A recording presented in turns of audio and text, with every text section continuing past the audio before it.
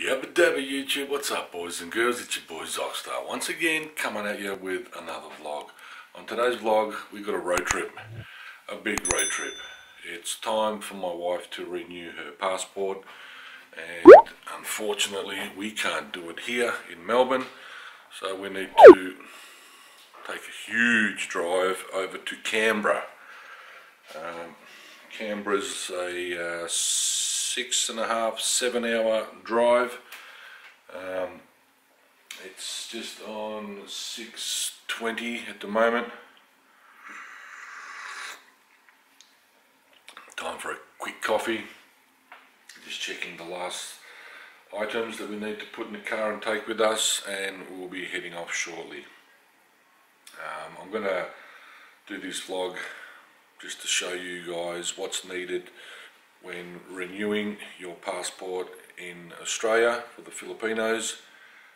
We used to do a mobile mission. They used to come down from Canberra, which was pretty nice, but they normally have limited spaces, and if you don't get in at a certain time you miss out. So we've missed out, which means we need to drive to Canberra. Now you can do this in Canberra or the Philippines consulate in Sydney. We're going to Canberra, it's closer to us. We could have flown, but it's like $500 return tickets, and we thought, why not, let's go for a drive. Haven't driven to Canberra before, so it'll be a pretty nice experience. Nice roads all the way up there, so this will be an experience for both of us. First time drive to Canberra from Melbourne, and hopefully it's going to be a nice drive. So without any further ado, let's Scooby-Doo.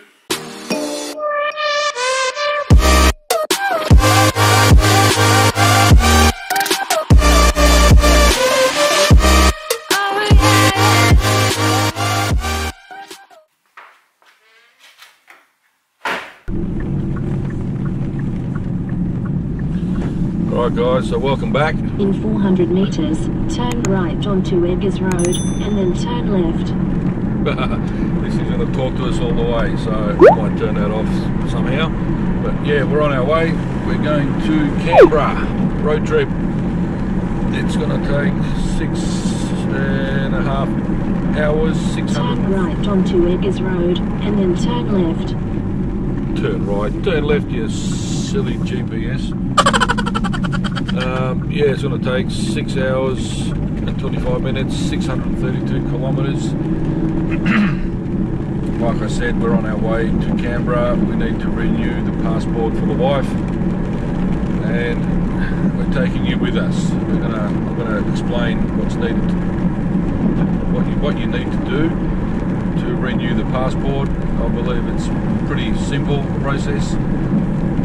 Much more simpler here than it is in the Philippines. I believe in the Philippines you need to get, I don't know, many more documents, waiting huge lines. Recalculating. It's quite stressful in my opinion. But here in Australia they make it quite easy. Just walk in, walk out, job's done. Turn right onto Canberra Boulevard and then turn left. Oh, will you shut up? It's sending me the wrong fucking way. Okay, so we're on our way to Canberra. We've just stopped here at the Balmatum rest area. We just had a bit of a toilet break, bit of a drink, some snacks, and we're about to shoot off. We've driven about 140 kilometres so far, another 500 plus kilometres to go. The road's really nice and smooth, not much traffic. The rain started when we headed out, but it's eased off now. The clouds are sort of moving away. Still a bit overcast, I don't know if you can see that.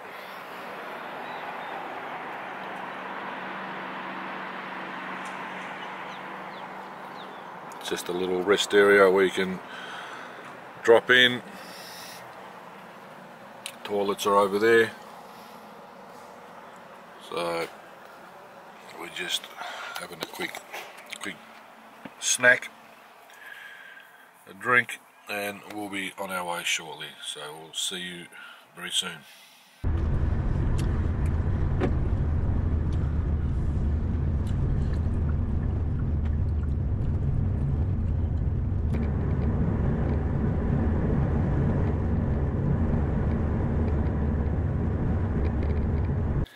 Alright, first mistake.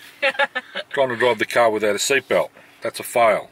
So all you guys who are trying to learn and drive and go for your road test, remember, seatbelt first. Get in the car, put your seatbelt on. Alright, time to let the wife drive.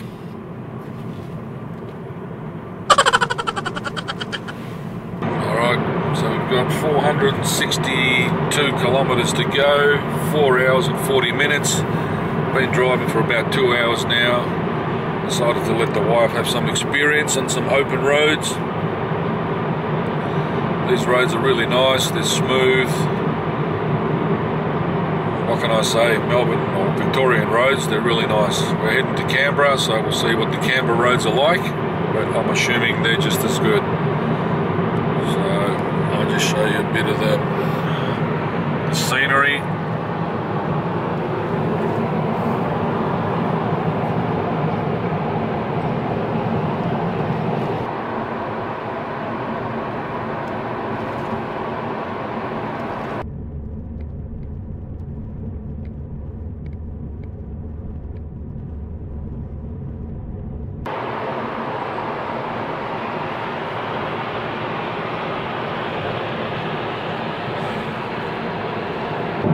Going to Canberra. It's the first time the wife is driving on an open highway, interstate. So, first time Filipino driving Victorian roads in Australia. It is your first time driving interstate. First time on this road, on the highway, Hwy Highway, and in a brand new Hyundai i30. So for those of you who have never driven on an Australian road, we are on the Hwy Highway going from Melbourne to Canberra. The speed limit on these roads is 110 kilometres an hour.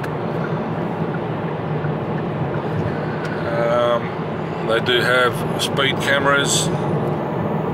Got these signs all over the place to tell you to slow down, and there is a new rule or a new law now in Australia. If the police have stopped someone on the side of the road and the lights are flashing, everyone on the highway needs to slow down to 40 kilometres per hour as they pass by. So that's a new safety measure, just to keep the boys and girls in blue safe, because a lot of people like to rubberneck. If someone's been pulled over or there is an accident, people will continue at their normal speed and they rubberneck. Rubberneck, that means they're turning their head like a rubberneck to have a look, and they're not watching where they're going. So they do pull people over. If you don't slow down to 40 k's as you overtake a police vehicle that has been pulled over, I'm sure they'll pull you over. In 600 meters, turn left onto Spring Street and then turn left. Why is it doing like this? Zoom up to that where the big flag is up there. How to zoom? This one here. Okay.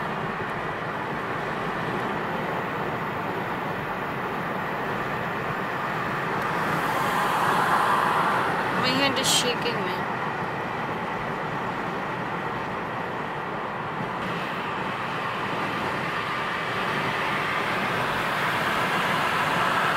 Parliament House is directly in front of us. Kilometers. Wow. I've seen pictures of it, but I never realised how big that is.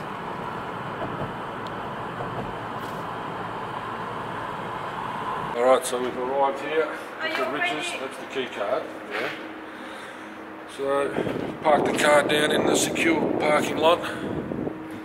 Although it does say park at own risks, it's better than parking it outside here where anyone can come past. And so we're here, we're just going to grab our stuff and go up to our room. So we'll see you in the room.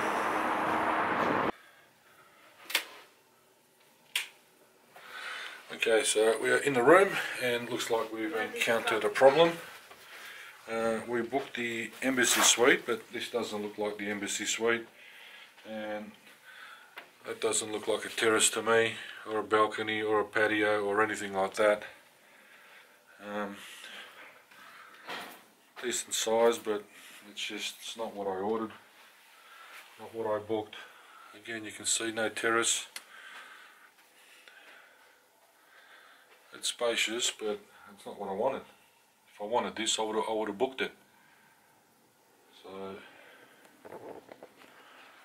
as you can see, I think this is a superior king room. It's got like a dressing room here.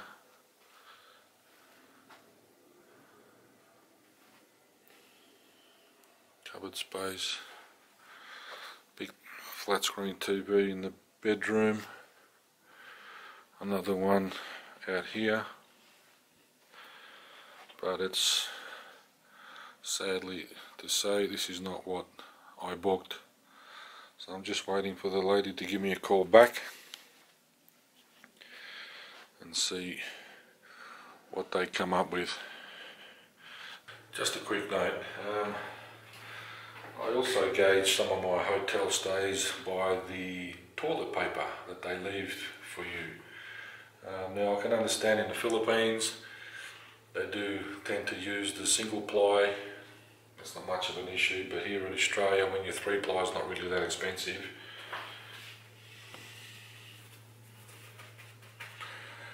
cheap single ply toilet paper. Not happy at Ridges. Okay, welcome back. So update, after speaking to the lady in the reception we sorted things out.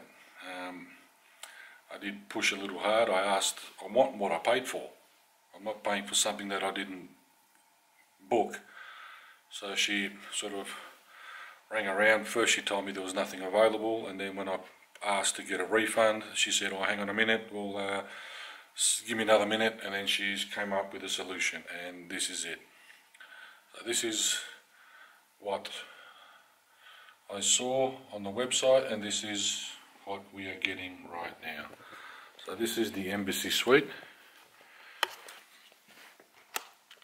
As you can see, this thing is 80 square meters. The one we had before was like half the size of this. So this is the room. You walk in from the front door there, and straight away you get 3 cupboards. Obviously, let's have a look. What's in here? Okay, 3 cupboards, hangers, 1, 2 and 3. So you've got an ironing board down the side there, an iron and a hairdryer. So tick, tick, tick, all of the above, looking good. So another view from this side, bit of wasted space here really. I mean, they could have put like almost a kitchen table. I mean, this room is quite large. It's probably 1, 2, 3, 4, probably 5 meters across from there to there, and a good 7 or 8, maybe even 9 meters from here all the way down to there. So I'll just move up a little bit here. You do get a full length mirror. Just as you walk in, you got your air conditioning and heating controls here. So that's you get like, there's actual 2 sofa beds. So this room can actually accommodate up to 6 people, and more if you get a couple of extra beds on that side. So as you can see, it's large. It's extremely large, as it should be for an embassy suite. I mean, you're going to get ambassadors staying in this place, like myself, the Zogstar. Need something big so I can stretch my arms and legs. They get a nice big, looks like a 40-inch, maybe 40-inch flat screen over there, and over there you just get like a bit of a sink. Looks like the one you put in the bathroom to wash your hands, but that's deep, hot, cold water. We've got glasses here. Two wine glasses, 2 normal glasses. We've got coffee and tea over there. We've got a hot water kettle there. Where's the bar? Where's the mini bar? So they do leave you with a fair few things here, like they did in the other room. We got vodka. We got Gordon's gin. Got a bottle of Shivers Regal, Bundaberg rum, and some wild turkey. Nobby's nuts, salted, again with the same biscuits, the potato chips, the Kit Kat chocolates, the Dominoes and the pickup sticks, bottle of wine, caramel popcorn, and the 2 complimentary bottles of water. And of course we brought our own Pringles,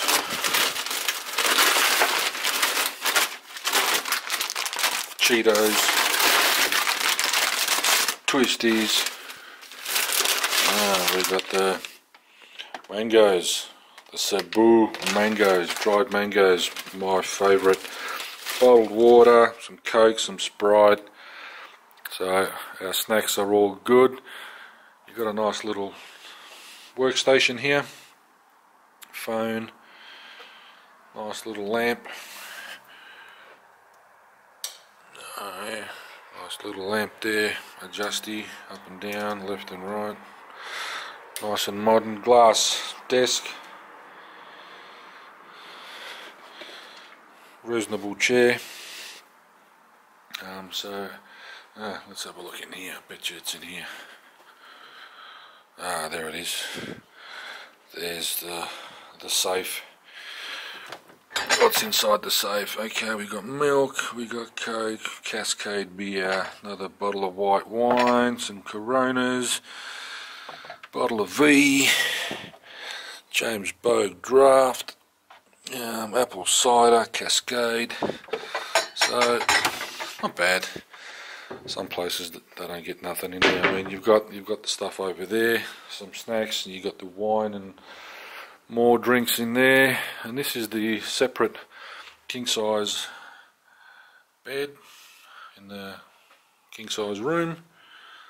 Not bad, if you ask me. Got cupboards over there. It is a king size. Actually, it looks like it's a super king. So it's nice, wide. Another flat screen TV over there. One of those luggage trays, holders. What are these cupboards like? Okay, looks like they've lifted some clothes. Oh no, that's the wife's clothes. 2 bathrobes. Still looking for that safe. No safe here, just another mirror. So it doesn't look like there is a safe. What's in here? Nothing. Empty. So Ridges Capitol Hill. Nice place. Reasonable hotel. Like, it's clean. This one smells a bit better than the other one. So again, 2 sinks. Same as before. Sanitary bag, shower cap, shampoo, conditioner, body wash and body lotion, 2 towels. Actually, this actually looks smaller than the other one. You see where I am? And the other one, that's there and there. So the other one had a much larger shower and toilet area. Bathtub stashed behind the door. So although the room itself is massive, when you get to the shower and toilet there, it's reasonably small. So I don't know why they do that. This is the embassy suite, and as we all know, most embassy staff eat well and are quite large in some circumstances, I think they'd be struggling to fit in that shower. The other one in the other room was bigger, much bigger. You could get 2 embassy staff in that one.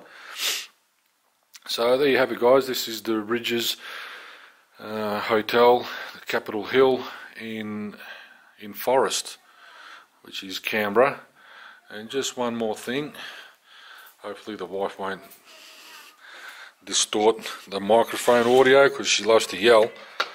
Let's check this out. Okay, nice sized terrace.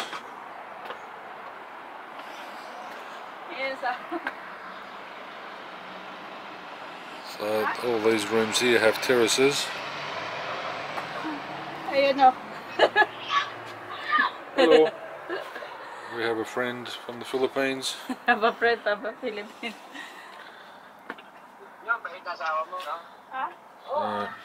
Nice terrace here. Not much of a view. Some views over there. Bit of a mountain ridge over there.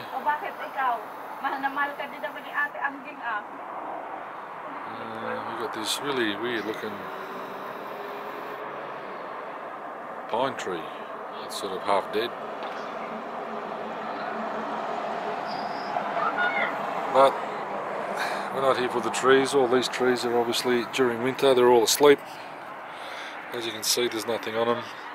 They will start waking up soon, you hope, once winter's finished. And that's about it. Would have been nice to have a bit of a wall here to separate. Oh no. Yeah, it is. That's the next room.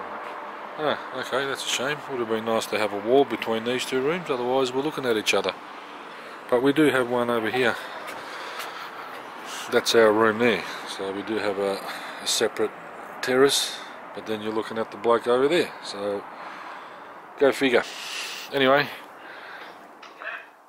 that's the room tour of the Ridges in Forest, in the ACT, the capital city of Australia.